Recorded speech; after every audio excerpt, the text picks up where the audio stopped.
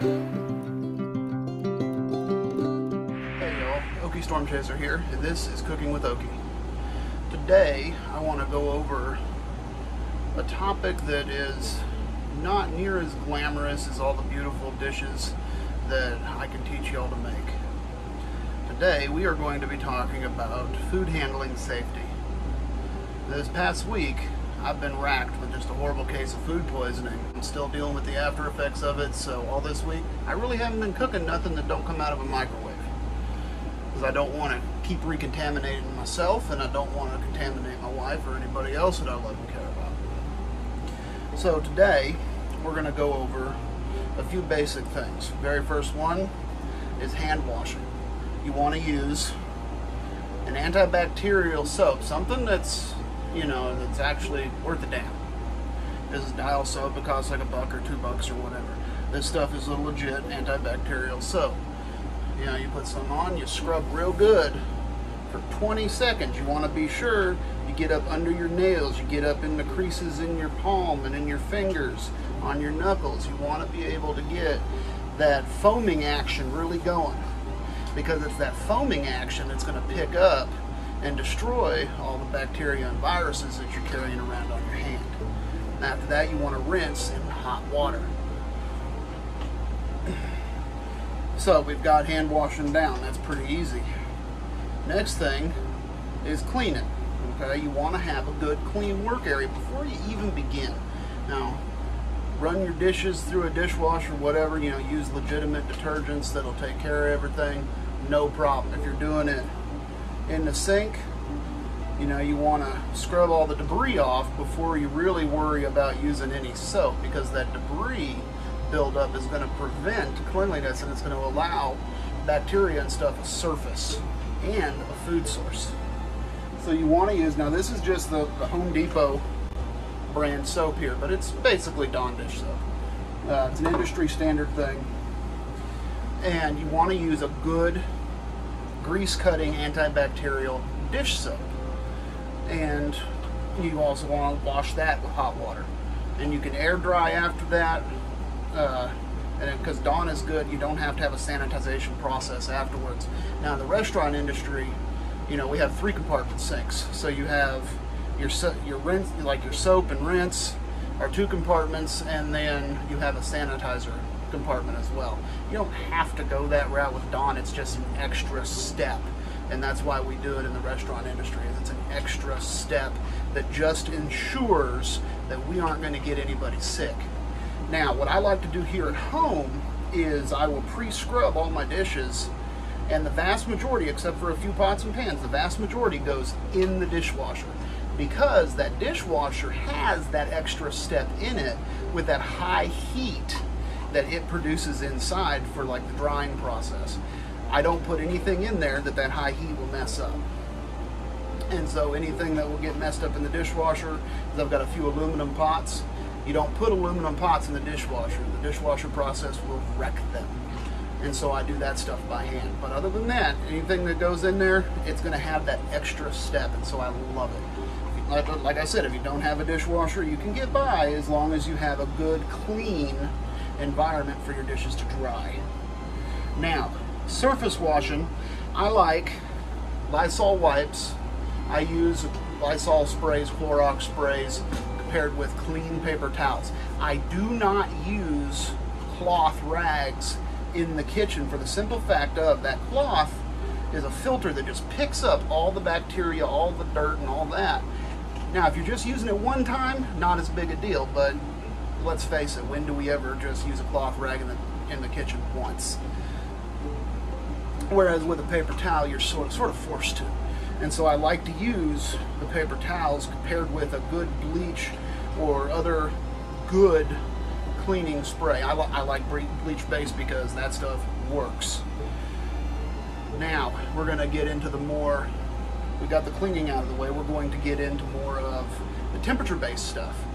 Now, we have what's called a danger zone for food, and it's something that the scientists have come up with through studying bacteria and the ideal growth temperatures of bacteria.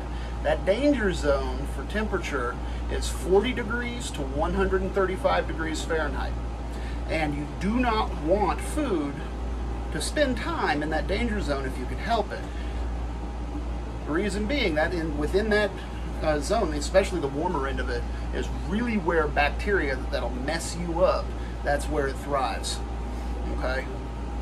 So you want food to stay out of that danger zone as much as possible throughout its lifespan. You can get away with up to about 4 hours of exposure inside that danger zone, but that's a total amount.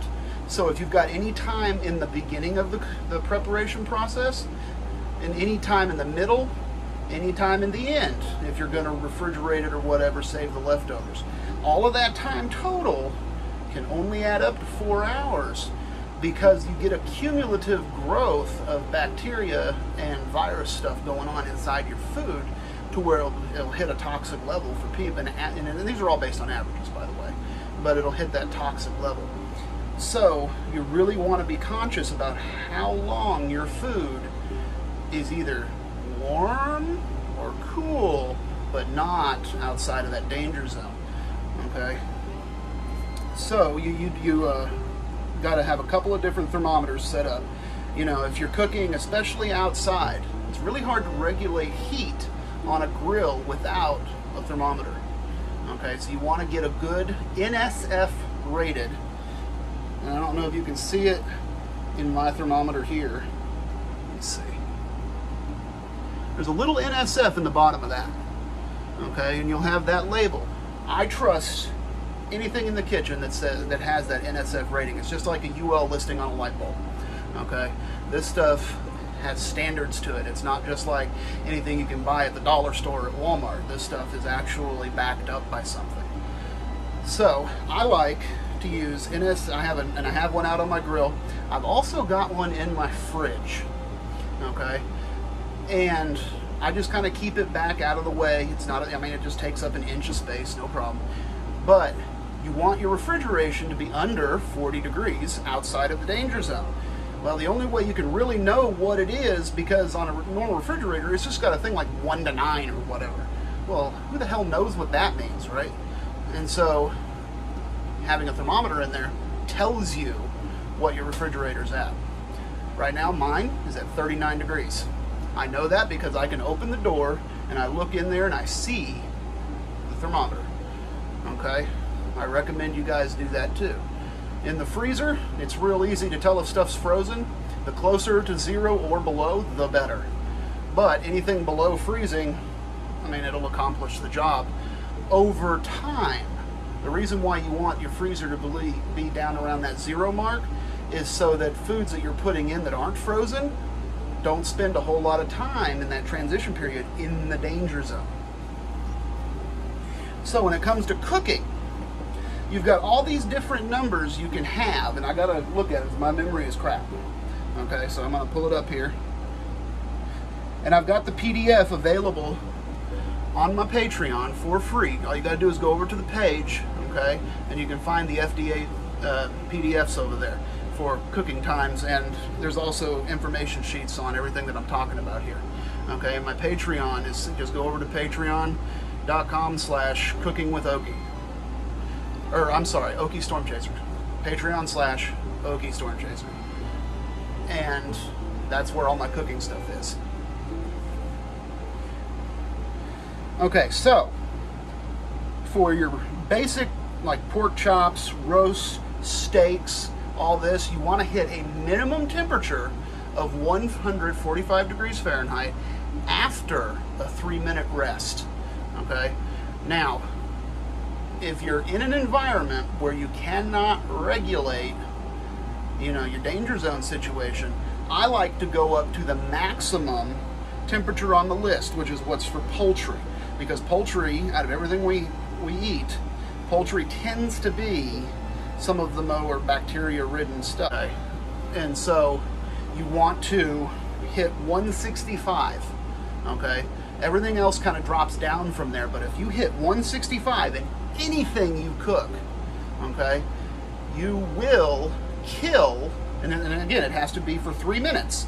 165 for internal temperature, 3 minutes, and it'll kill just about everything that's going to hurt you, okay? And the way we know 165 is our target, again, is with one of these thermometers. Now you can get a digital version of this as well. Make sure it's NSF rated, okay? I like these because you can calibrate them. All you got to do is get a little wrench, okay, and you put it on the end under here. If you see here, there's a nut under there, okay? So you take this and you put it in a glass of ice water. Ice water is 34 degrees. So I put this in ice water and I twist it with a wrench on that nut until it hits 34 degrees, you know, and that's how I can double check, you know, where my thermometer's at for calibration. I like that because it's idiot proof, okay? These thermometers, just a couple bucks at the store, Amazon, whatever, okay? If you're in a grid down situation and you're cooking food that doesn't reach the internal temperatures that's required here, you're going to get people sick, you're going to kill them, okay? Because you'll get E. coli and salmonella that'll give you diarrhea, make you throw up, all this stuff that everybody knows what food poisoning is, right? Well, that dehydrates you. In a grid down situation, dehydration is lethal, okay? So you want to make sure of that. So we're going to go over some numbers here.